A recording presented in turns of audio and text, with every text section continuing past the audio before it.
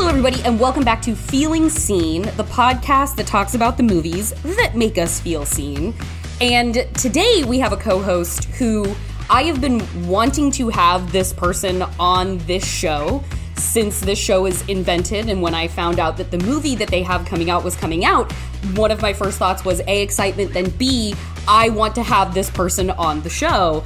Emma Seligman is a Cassavetes Award winner from the Independent Spirit Awards for her debut feature film, SHIVA Baby, which is an outgrowth from a short film she made as a Tisch student at New York University, and now her second feature film, Bottoms, is about to start playing in theaters.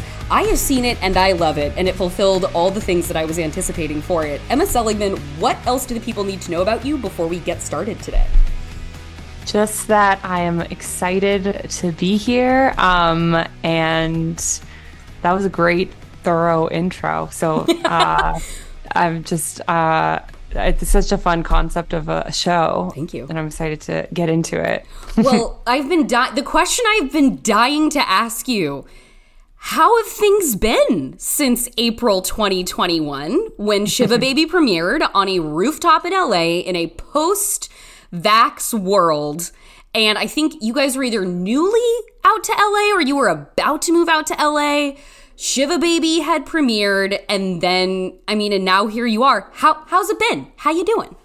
I'm good. Thanks for bringing me back to that memory and that image. Yeah, I had been living with my parents for a year in COVID. SHIVA Baby was supposed to premiere at South by Southwest in March 2020, and I just left. And Rachel and I were writing Bottoms throughout the pandemic, and we'd been on Zoom. So literally when you saw me at the SHIVA Baby premiere, everyone was freshly vaxxed and just deer in the headlights, just like little children again coming out into the wild, and people were starting to go back to the theaters. And it was such a nice little moment. And that I did impulsively decide to move to LA on that trip. Since then I feel really lucky. We've had quite a run with SHIVA Baby, and we went into making Bottoms almost immediately after. It was all in the works before, SHIVA came out, but of course. It's been a whirlwind. It's weird. You know what I mean? You don't stop every day to be like, wow, this is crazy. You're just, you're trying to get to the next thing. You're trying to get to the next day and ask for the next piece of the puzzle that you need. But here we are 2 years later. So, well, and I think I've been wanting to ask you, honestly, since probably Wednesday, after your movie came out, was truly, I was texting friends about this and was like, I hope one day I get to ask Emma about this. I want to hear just sort of a bit about what was the TikTok like for that release weekend of SHIVA Baby and that halo of a couple days after, where so many things that I would imagine had been in back channels for months, then they can get announced, then they can get talked about, and regardless of what happens in the field, there's that, I think it was, I have it down here, the 6th Bottoms is announced, the 8th, it's Emma Seligman developing a project with Adam McKay at HBO, SHIVA Baby getting great reviews, it's out after being COVIDed out of its festival run that it could have had in person. What was that like to watch it all crystallize and anything that had been behind the scenes, or so many things that had been, come to the forefront as your movie is being successful and your second feature is announced? I think that it's overwhelming, but I think that it kind of is just the way it goes. I think directors pop out of the ground like a groundhog once every 2 to 3 years to remind the world that they exist and that they made a movie, and that they're making another one. Yeah. And then people are excited, and then you go back underground and you go make that next one. I think the COVID of it all, and the fact that it was my first and then second feature, heightened that experience a little bit. Yeah. But I already was feeling so dazed because, at least we were having, festival success, even though it was virtual. It was all happening, in COVID already. So I already was sort of in a weird zone of is this real? Is this not real? And even that premiere was so lovely, but it was it was 50 people or something like that. And it wasn't we didn't do it at a big theater, It was a projector screen on a, 8th floor pool deck area in a Yes. hotel downtown LA. Everyone was spaced very respectfully apart. And, you know, we're having a Q&A after where like there's microphones and everything, but like the sound kind of diffuses into the open night air. And like, then I remember, like, there was a moment where I remember, like, I was exiting and I was going to the bathroom on my way out, and you guys were all kind of in there, and it was the most concentrated I had seen people in the entire night. And, like, watching the excitement of that moment, just, like, people being talkative and, like, excited in a bathroom, I was like, this feels really nice, I hope, to watch these people getting to celebrate each other right now, right before everything's about to change. Yeah, totally. And it was like a really nice moment, and we'd been looking forward to that for, like, a while, and I think especially for Rachel and I, you know what I mean, being separated and far away from each other. Yeah. When we're such close collaborators and friends, like that was a really nice moment. And then things had already sort of, you know, like you said, been in the works. And then it just was a step-by-step process that continued from there.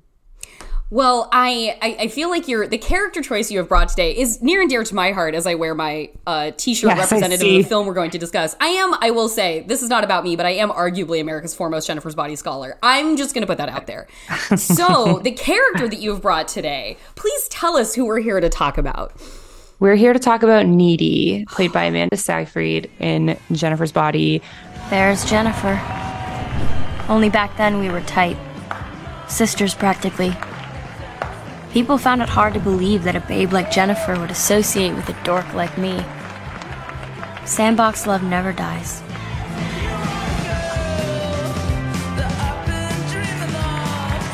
We're totally lesbian gay.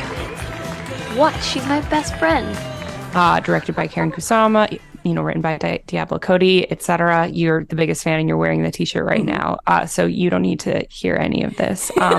But the folks at home, need to hear about this. Know. Well, and the lobe closed in such a way when Karen came on to direct the live read of Jennifer's Body that was done just months ago with Rachel Sennott in the role of Jennifer Check. So look, I mean, the Venn diagram of you and Jennifer's Body gets smaller and smaller. Yes, that was incredible. Rachel, I think, found out she was doing that like the day before or something, but I saw her post about it, and I was like, or maybe not the day before, but I saw she didn't tell me, and so she either forgot to tell me or she found out about it very soon before. Like, if I found out the day before, Rachel found out the day before. Damn it. Yes, because I was offended that she didn't tell me. I was like, who are you playing? Because they just put out the list of the actors, and then she was like, Jennifer. And I was like, and you didn't tell me?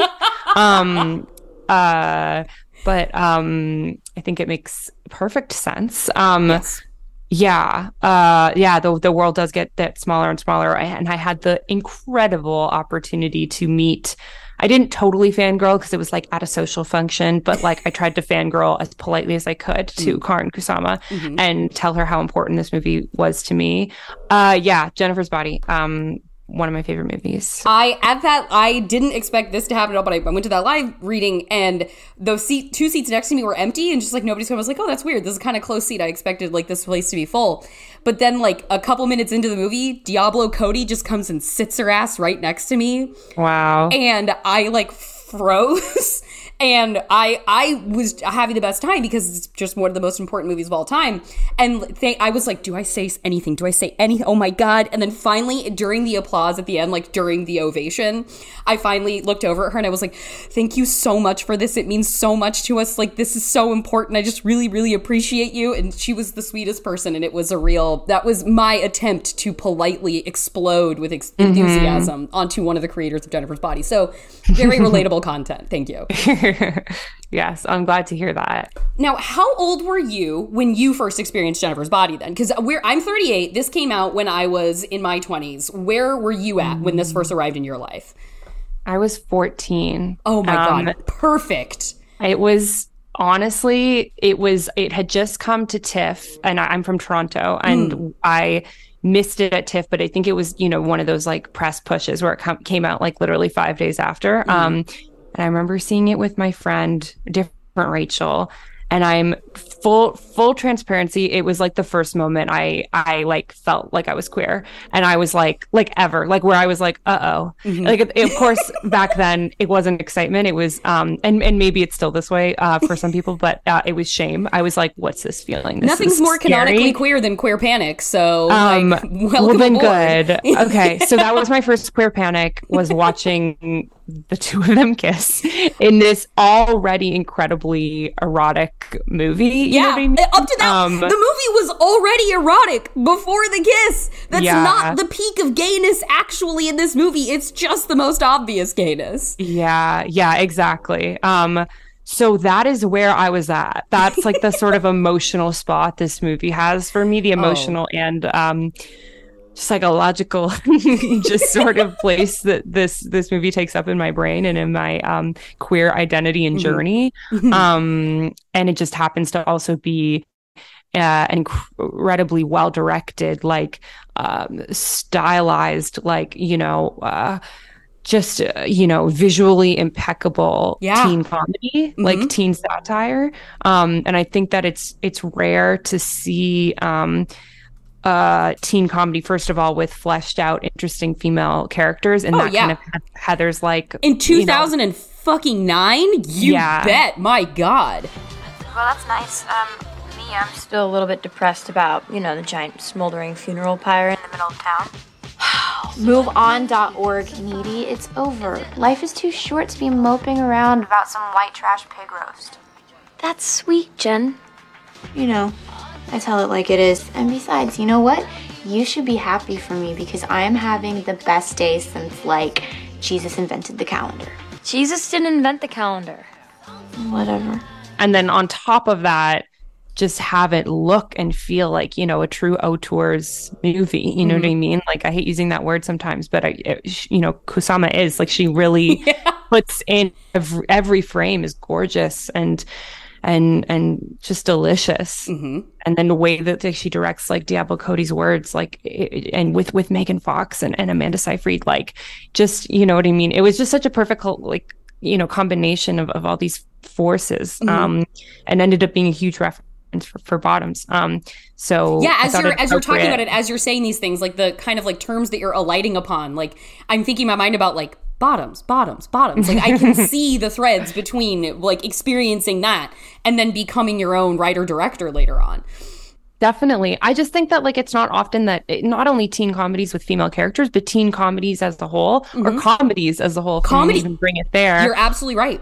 Look good, like look really interesting. And my DP and I talk about that all the time. Like there isn't enough credit for sort of, beautiful cinematography in comedies and in high school movies. And this is one that, really, really stood out for me and affected me and sort of, I think, changed my understanding of how teen movies can look and feel for an audience. And like, it doesn't, just because it's a comedy doesn't mean it needs to look boring. You don't need to just focus on the jokes. I mean, that opening shot of just like the Jennifer's body and then it traveling up the bed frame to see Megan laying on her bed, like to open the movie like that, like every time I watch it again, I just sort of like have to catch my breath a little. It's just so evocative. Yeah. 100%. I watched this and I saw it 3 times in theaters and I was obsessed, but like nobody knew at the time I wasn't around as many like movie talking people at the time. I worked at a different publication and none of my other friends really watched horror at that time either. So to me, I was just like, wow, that was an awesome movie that I loved. And I didn't become aware till at least 5-6 years later that people didn't like this movie. I thought like, oh, horror fans went and saw it and they liked it, but I get why it doesn't get talked about a lot because like, it's a rated R horror movie. Like, yeah, that makes sense. But then when I realized, like, people were defending it, I was like, why are you guys defending this movie? People like this movie. And people were like, no, people hate this movie. I was like, what's that fucking bullshit about? Like, what do you mean people hate it? Like, people hate this masterpiece? Were you aware at the time that people, such as they are, scare quotes, didn't like this movie? Or was that something you came to later on? I definitely had an awareness that it didn't do well theatrically. I was a budding film critic at the time. Fantastic. And I definitely... We love a film journalist to filmmaker arc. Wonderful. Thank you. Yeah, so I was aware. I mean, certainly like my friends weren't talking about it, and my friends and I all were, big movie buffs and loved watching movies, especially ones that were coming out in theaters and trying to stay up to date with what was out. And I think because we were teenagers, I think I would have known if people were loving it. I don't think I was quite aware at the time of how, especially because we were dropped into that moment in time and we didn't question things as much. Yeah. How badly it did because of misogyny, the sexism and misogyny that, and the fact that the movie was marketed, for, Transformers fans, honestly, and boys to ogle at Megan Fox. And when it was this incredible satire about female friendship, which is part of the reason I relate to it and love it so much, and part of the reason it infiltrated and had such a huge influence on bottoms. But I wasn't aware of that. Wasn't aware that people hated it for that reason, that they brushed it off as this like silly, stupid horror comedy that didn't make sense, and they didn't appreciate the satire and just how smart the movie was. And also these like male film critics didn't understand the commentary that Diablo and Karin Kusama were. They didn't understand that the call was coming from inside the house in their reviews. Yeah. You were never a good friend. Even when we were little, you used to steal my toys and pour lemonade on my bed. And now I'm eating your boyfriend. See? At least I'm consistent. Why do you need him? Huh? You could have anybody that you want, Jennifer. So, why Chip? Is it just to tick me off? Or is it because you're just really insecure? I am not insecure, Needy. God, that's a joke. How could I ever be insecure? I was the snowflake queen. Yeah. 2 years ago when you were socially relevant. I am still socially relevant. And when you didn't need laxatives to stay skinny. I am going to eat your soul and shit it out, Lesnicki! Thought you only murdered boys. I go both ways. So, but it sucks that that's sort of what happened in the moment, but obviously it's had this huge resurgence, and obviously Gen Zers have really discovered it. It seems in like a cult classic way. Where I feel like, was it the 10-year anniversary? It had some sort of anniversary in the last few years. I moderated the 10-year anniversary conversation at Beyond Fest that they did in 2019. There you go. And with Karin and Megan. And if I hadn't had 10 pages of notes, I think I would have forgot my own name when I was confronted with Megan Fox and like shook her hand.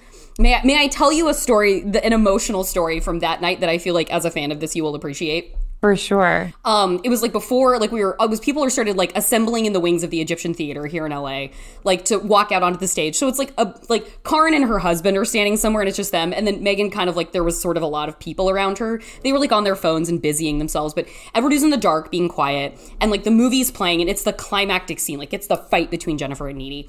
And Jennifer and Megan, like I'm in front of everybody else and I kind of look back and there's one person behind me who's just like fixed watching the screen so happily, and it's Megan.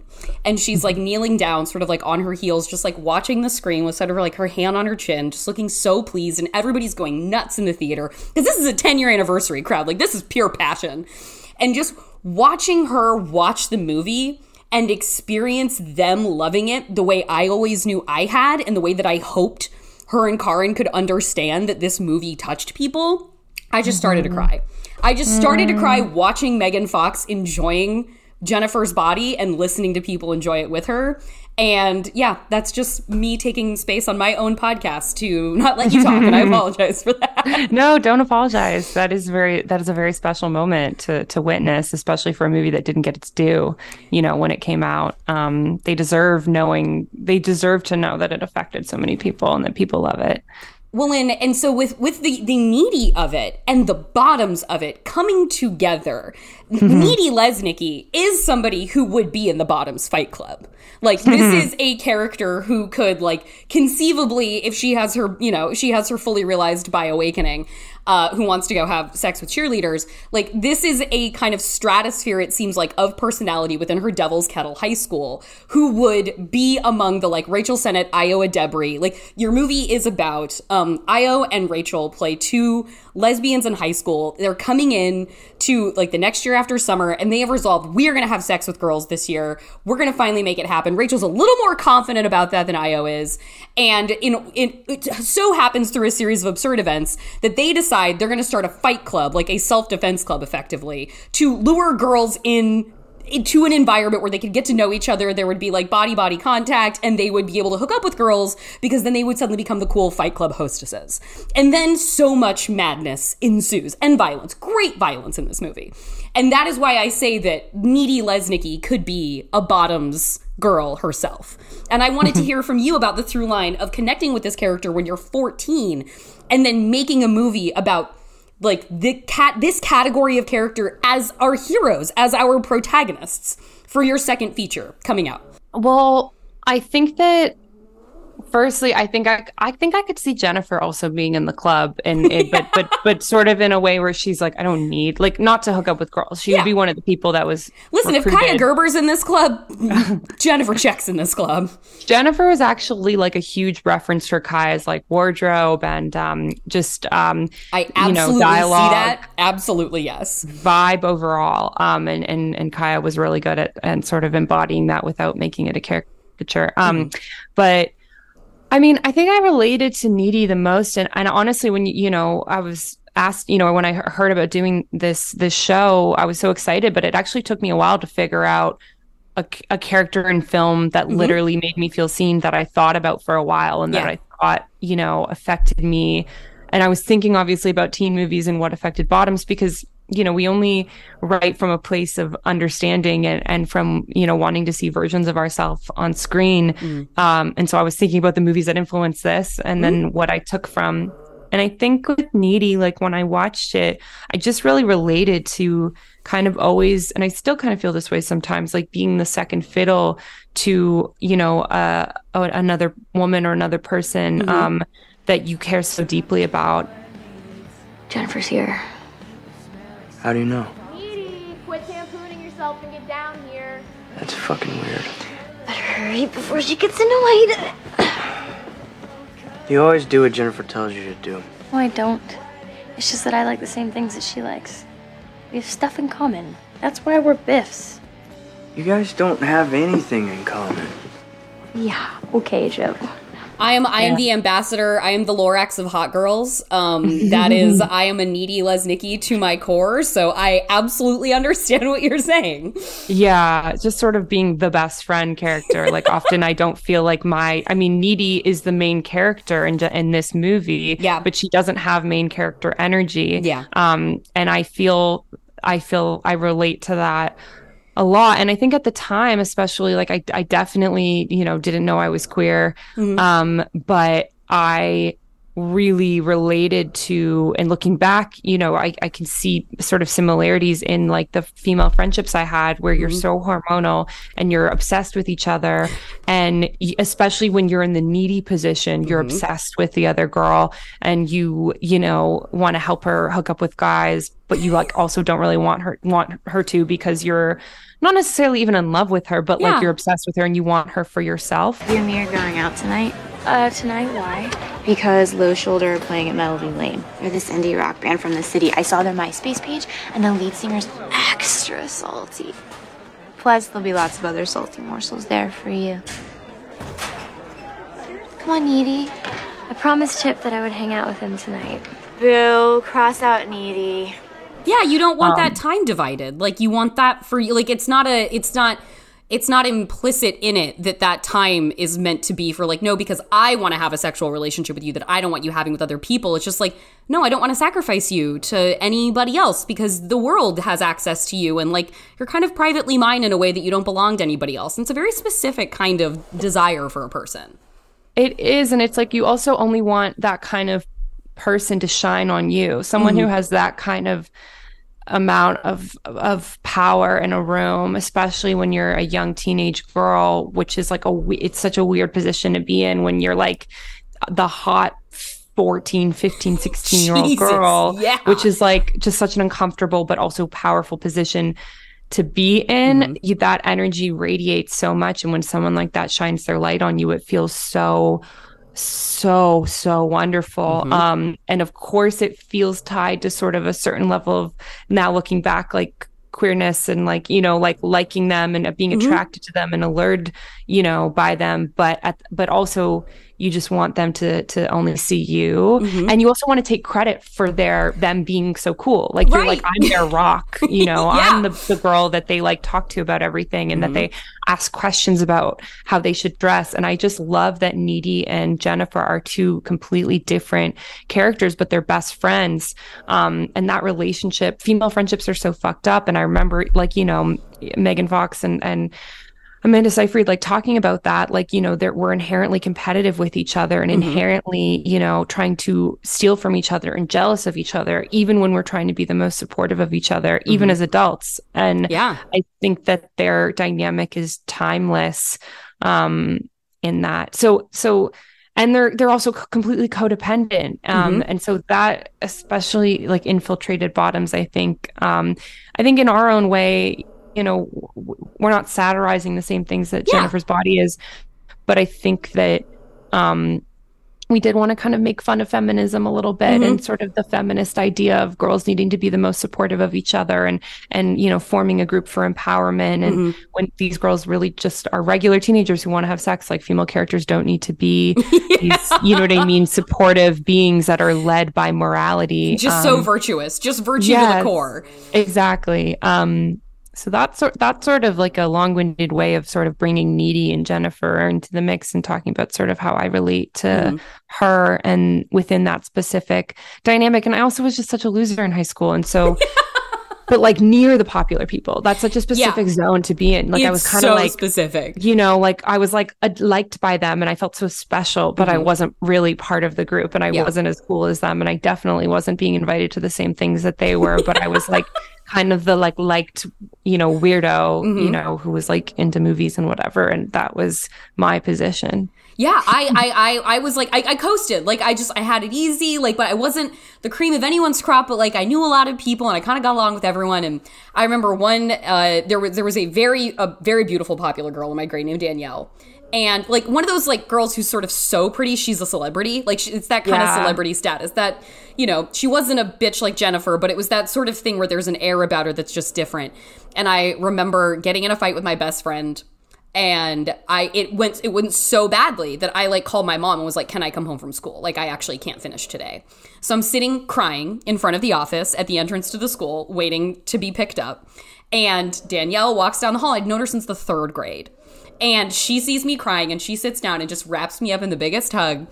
And the way that nothing else could have fixed me in that moment, besides being like, the girl, just took my side. Like, it was the fact that it was like, they were then aligned. Like, I liked the attention, but I also liked knowing that she was aligned with me, and that my best friend, who was just a jerk to me, she didn't have Danielle on her team. And that just like changed my whole day, because that's the power, that's the kind of magnetism and sort of tectonic plate shifting ability that people like that have when you're a kid. And like, they still have it when you're adults, but when you're a kid, you just don't know how to cope with it.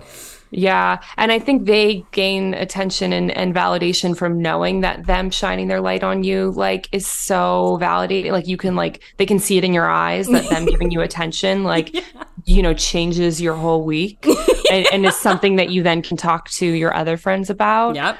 But I feel like Needy and Jennifer's relationship is almost a little bit more adult. Do you know what I mean? Like, it's almost more reflective of an adult female dynamic. I think you're very right about that, actually. Yeah. It's like a little more codependent. It's a little more like, you wouldn't really probably see a Jennifer and Needy being best friends in high school, but you see, you know, female friendships formed in your adulthood, where one of them is like, I don't know, like super femme and the other one isn't, or one of them like dates a million guys and one of them's in a serious relationship, you know, or one's gay and one's straight, or whatever it is. And their differences help each other, but are also completely combative.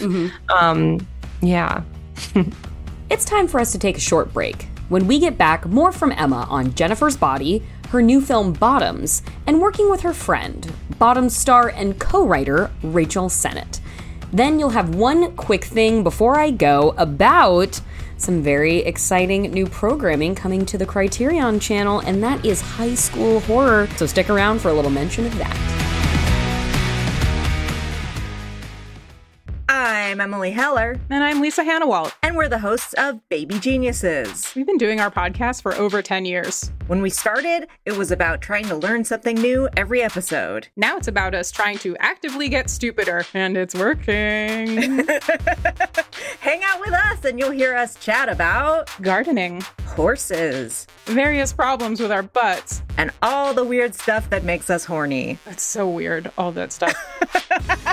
Baby Geniuses, a show for adult idiots. Every other week on Maximum Fun. Baby Geniuses, we know everything. Baby Geniuses, tell us something we don't know. The following pro wrestling contest is scheduled for one fall. Making their way to the ring from the Tights and Fights podcast are the baddest trio of audio, the hair to beware, Danielle Radford. It really is great hair. The Brit with a permit to hit, Lindsay Kell. The queen is dead. Long live the queen. And the fast-talking, fist-clocking Hal Upland. See, I can wrestle and be an announcer. Get ready for tights and fight. Listen every Saturday or face the pain. Find us on Maximum Fun. Now ring the bell.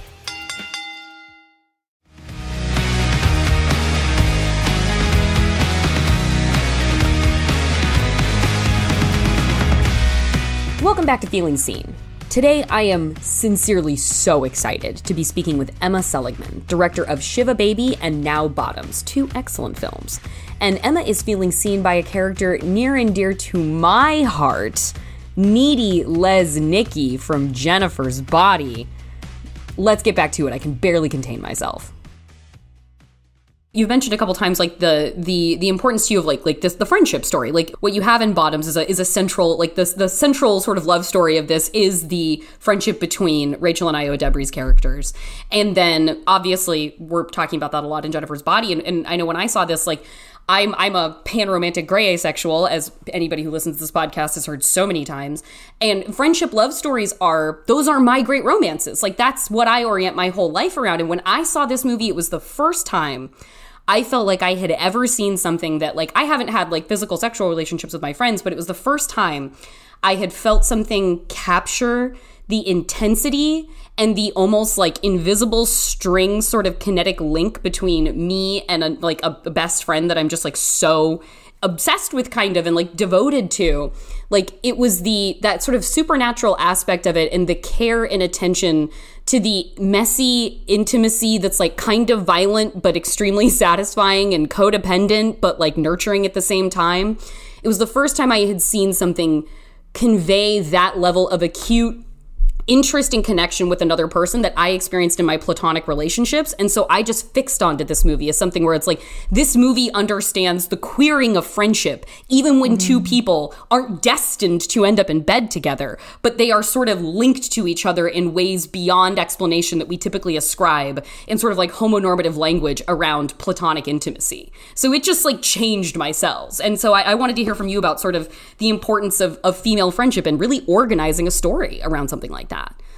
Well, what's so interesting, and thank you for saying all that, but what's so interesting is that initially Rachel and I really didn't want to ground the friendship or think too much about it because I think we were really sick and tired of seeing female friendships on screen that are overly and unrealistically supportive. Sure. Where that's the only thing you see is just, I think because for so long female friendships were seen on screen, you know, only talking about men and tearing each other down and being competitive with each other, then there was like a turn and a wave of like, yes, queen, you're the best thing ever. And, you know, never let anyone tear you down. And you're the most beautiful, like amazing person in the world.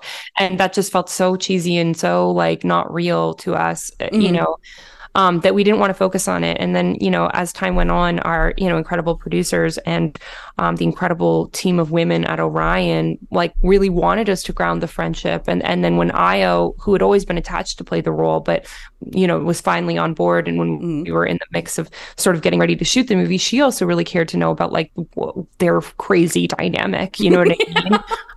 And why it is the way that it is. And so I feel grateful that we were encouraged by others to ground it. I think we were really wary of that at first. But I think that, you know, like we didn't think too hard as we were trying to do it. We were just like, they're codependent, they're teenagers, and so therefore they make stupid decisions, you know, and they think with their, you know, their hormones and not their brains. And they want silly, superficial, selfish things. But they love each other. And they kind of have this shift in power as, you know, the movie progresses. So I think we ended up sort of having to focus on it because we were getting so many notes on their friendship. Right. But we didn't think too hard about sort of like, what are we trying to say? You know, like, what kind of dynamic do we want them to have? Like, et cetera.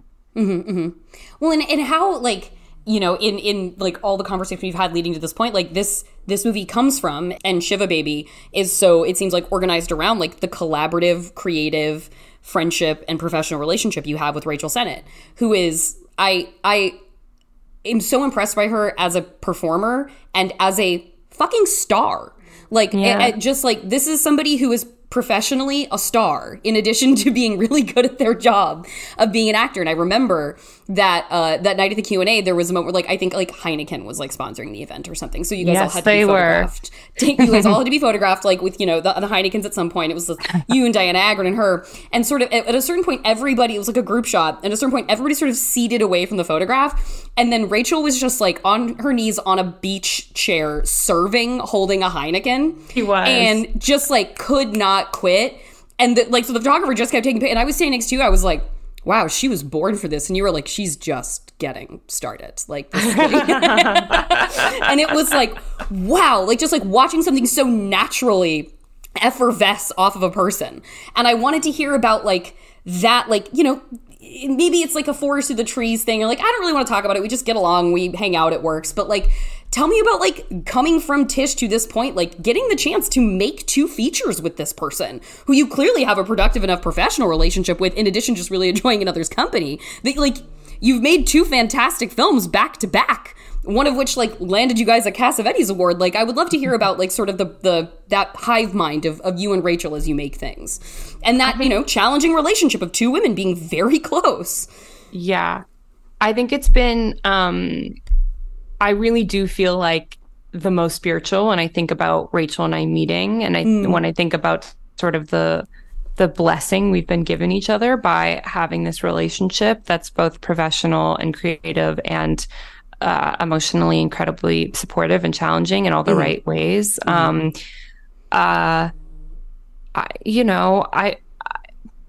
It's not like a forest from the trees thing, but it just felt like fate that we met. And that I met someone as ambitious and as supportive and as organized and talented and hardworking as she is. She's the most hardworking person I know. And I think that it's been like such a blessing to have a person to sort of navigate this journey with, of going from making our first indie that, you know, was a success and we're very grateful for it. But, you know, like that's definitely not something guaranteed when you make a movie for as little as we did. And so having a person to weather the highs and the lows together is quite special, and most people don't get it. Like, it's quite an extraordinary thing we've been given. That's really nice, like to like have the exact same moment kind of at the exact same time, and like preserve one another's experiences with each other. That's very unique. It is. And I think that, you know, it just sort of that thing when someone is like a sibling to you, you don't stop and check every day like, oh wow, we've grown, but when I do look, I feel like, you know, I am able, every time she gets a new job, you know what I mean, or she books something big, like I'm like, whoa, that's a big deal. This is a big step. And big deal. She's more focused on like, oh, okay, I'm stressed because I have to do this tomorrow and whatever, but I'm not done this in time. But yeah, I couldn't have, I don't think, you know, I could have done the beginning of my career like any other way without her. With the Needy of it as well, I wondered, like, as a somebody like a burgeoning cineasta, a film critic back when you see this at 14, and then now, do you, like, Needy was a character in how she was so, like you said, she's a main character, but she's technically sort of like, she's the consummate best friend character. She's the consummate side character, but the story is put on her shoulders. And then what Megan Fox does is so, like, world-bendingly charismatic that you manage to make these two co-leads, even though, and Amanda Seyfried is giving such an incredibly delicate performance to accomplish what she does in this movie. And, but I wanted to, like, at the time, Needy was a character that felt kind of exceptional, whereas now, like, I feel like we can have a movie that does organize around needies. And as needies of the world, as, you know, as you, a self-identified person who's connecting with this character, where do you feel like the role of the needy as a protagonist is? Like, does that feel like something, like, you obviously got Bottoms made, but I don't know, does it feel like, do you feel like you see from that character what you want to see now? Or was Bottoms kind of an effort to be like, I'm not kind of getting what I want from these characters as central figures, so I need to do this myself? I think that all you can do is create what you want to see. Yeah. And I think that I didn't have PJ and Josie in growing up, and I didn't have queer teen comedies. And I still don't think there's enough of them with sexualized, like, real teens. I don't think I think too hard about where we're at. Like, do I see enough of this? Do I see enough of that? I just create what I want to see. So in terms of the needies, I don't know. That was just a character that I, like, felt seen in, and I don't, maybe she hasn't really been done since to the like, with the quality that was given to her in Jennifer's Body from Diablo Cody's writing, from Amanda Seyfried's performance, and from Karen Kusama's direction. Like, I haven't seen a needy portrayed with that much depth and just precision and quality since. Well, and into the, you know, to the body and sort of blue humor aspect of Bottoms, I wanted to hear from you about, like, I've been talking with filmmakers that I know recently, are sort of around in the 30 range, and, you know, like, in what you were saying with Bottoms, wanting to kind of, like, take a few, like, punches at, like, the idea of, like, feminism and, like, the sort of hashtag feminism, girl bossy feminism that has become a sort of bad shorthand for how we understand this movement in the present day in a lot of ways. But I wanted to hear from you about, like, the centering of sex as a narrative for women on screen at a time when, like, you know, people sort of long for the days of the erotic thriller and, like, movies that feel like they kind of can't get made in Hollywood anymore. And it feels like we're, you know, we have to sort of rebalance the scales at this point, where we have moved away from a kind of transgression in cinema because it has so many attachments to, like, kind of the bad old days of not equitable treatment and women being driven out of the industry for not being compliant, but missing sort of sweaty, basic instinct, like, animal brain kind of stuff. As a young filmmaker, like, you're in your mid-20s, and so I wanted to hear from you about sort of the push to blue humor and the bodiness of Bottoms, and whether or not that was something, like, clearly it seems like, you know, Orion and Elizabeth Banks' company, like, embraced that, but I wanted to hear your sort of perspective on that, like women and sex and bodies in movies that you get to make or that you want to make. I think it's tricky, and I think, like, I agree, we're in a weird zone where, like, even when writing Bottoms, I was like, are we being, like, offensive? Like, is this appropriate? Like, should we... like the scene, there is a scene in the movie that wasn't always there, and I remember when we added it, I was like, oh, is this okay? Are the actors going to be comfortable with this? Because I feel like as women, we're trained to want to make each other, at least within the context of making and creating a film with sex in it, we want to make each other feel comfortable and safe. And I think that, like, it's tricky with Shiva Baby. I had no problem sort of writing and wanting to create this sexualized character, but because I could relate to her so much. So I feel like it should always be coming from a place of, like, I can relate to this. I am in these situations. I, you know, want to see the sort of wonderful things and pains and horrors of my sexuality on screen. But I think that with Bottoms, like, because it's teenagers. Totally. I was definitely nervous to do that. And it's interesting because there is sexual elements in the movie, but when I think about sort of the future. I hope that younger queer filmmakers can push it further and have nudity. We don't have nudity in the movie, and part of that is because we didn't want to objectify the sort of love interest, because so many of the references we have for this movie are movies that I love but did objectify the female characters. So that have like a Fast Times at Ridgemont High, like Phoebe Cates moment. Exactly. So I think that we are in a time of navigating that, and I wish I felt more free to do that stuff. But yeah, I will say that we had no pressure to desexualize it. There was no one at there was no producers, there was no one at Orion that was like, oh, like make it more innocent, they definitely were like, if this is going to be a sex comedy for teens, you know what I mean? But it does feel a little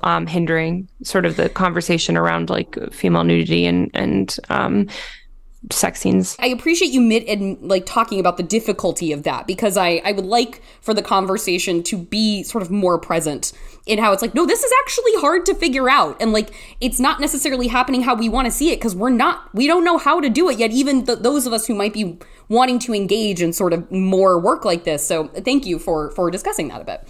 Yeah, for sure.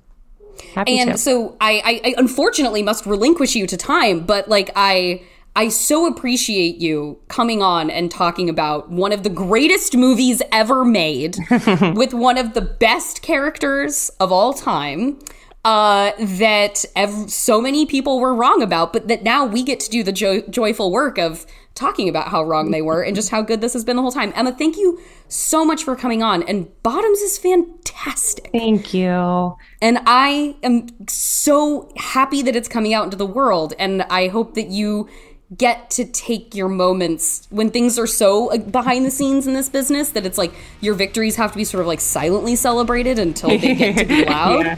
So like, I hope you feel like you're getting to celebrate your victories. Thank you. I appreciate that. Thank you so much for having me on. This was so much fun.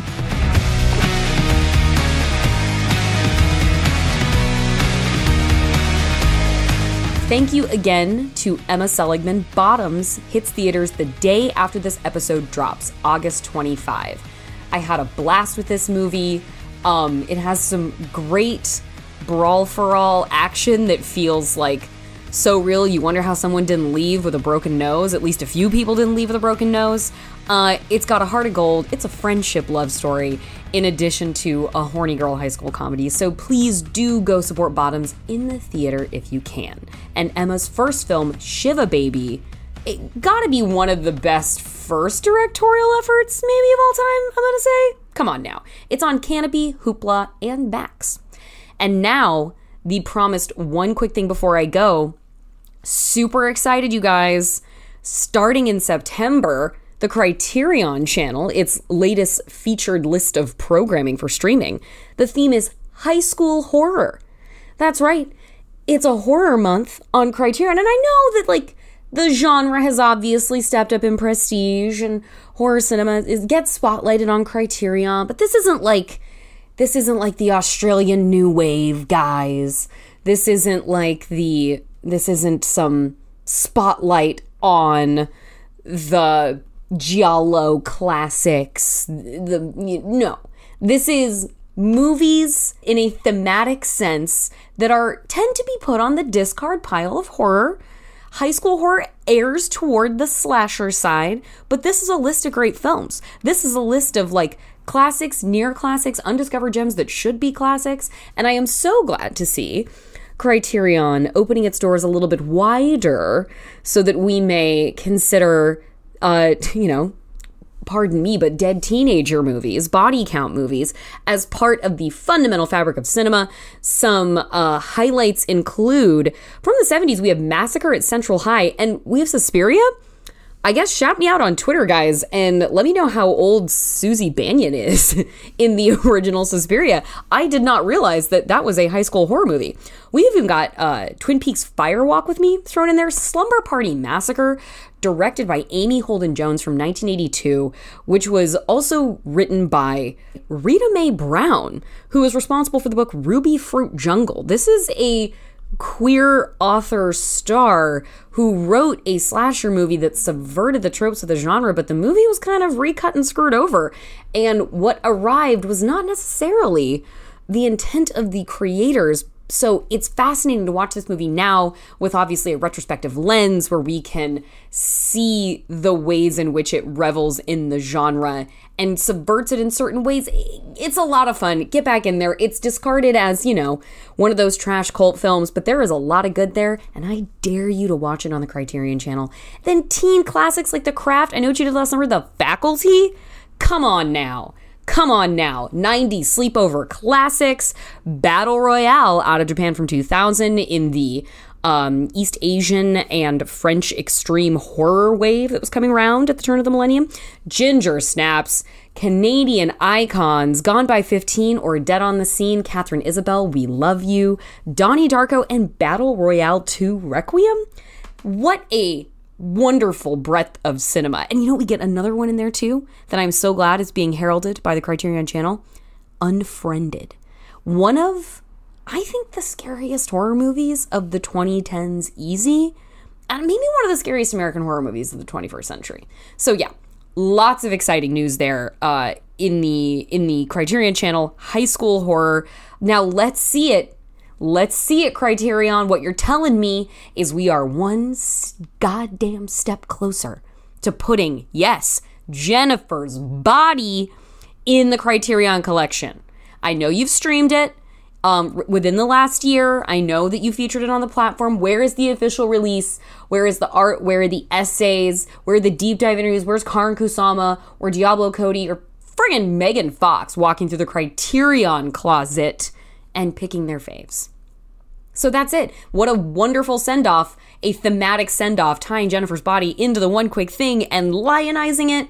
That's a good day for me on the show. And that is our show. That's the end of it. You can follow us on Twitter at FeelingScenePod or send us an email at feelingscene@maximumfun.org. If you want to follow me, I am Jorcru on Twitter. That's JORCRU. Our theme music is by Andrew Eben. The show is produced by Marissa Flaxbart. Our senior producers are Kevin Ferguson and Laura Swisher, and this is a production of Maximum Fun.